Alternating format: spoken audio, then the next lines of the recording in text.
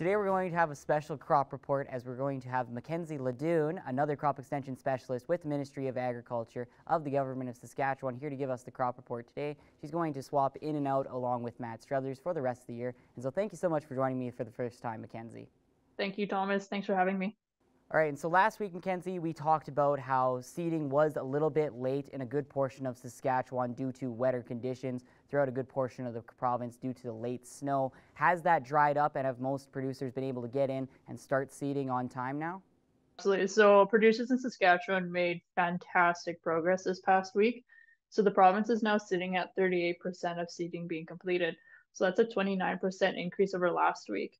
So as you mentioned, there was some cooler weather and some wet spots that popped into the province that delayed seeding in a couple of regions, but producers in those regions were able to get out into the field, and we now have widespread seeding across the province. Most recently, this past week, more showers popped into the southeast region of Saskatchewan, and that slowed seeding progress down just a little bit.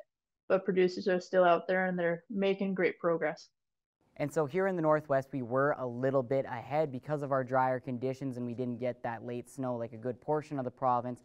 But that drier condition could mean that we won't have good enough soil condition. How is that soil condition looking here in the Northwest, and just the outlook in general for the Northwest region? The Northwest is actually the furthest along in seeding for Saskatchewan. The Northwest has about 55% of seeding being completed. And what we're seeing is that soil moisture in the Northwest is still pretty adequate, but however, there is some drier conditions in the Northwest, and that is definitely helping producers put in acres faster. And so most farmers have started seeding, but what is the absolute latest time that farmers need to get their seed in order to be successful throughout the year? Absolutely. So there are cutoff dates for your SAS crop insurance seeding dates. So producers usually try to target those dates for their seeding cutoff. Unfortunately, I don't know those dates off the top of my mind, and I don't want to say anything that's incorrect.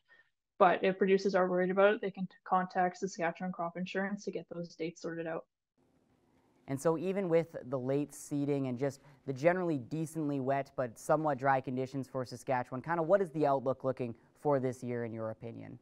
Said the producers are having fantastic progress. They're making fantastic progress with seeding, and if things go well, I don't see anything hindering their progress. Yeah, just a quick note that it's a very stressful time of year for producers, and to make sure that they take any safety precautions that they can so that they get home nice and safe to their family at the end of the night. Thank you so much for the report, Mackenzie, and we will definitely talk soon for another crop report. Thank you so much. Thanks for the opportunity.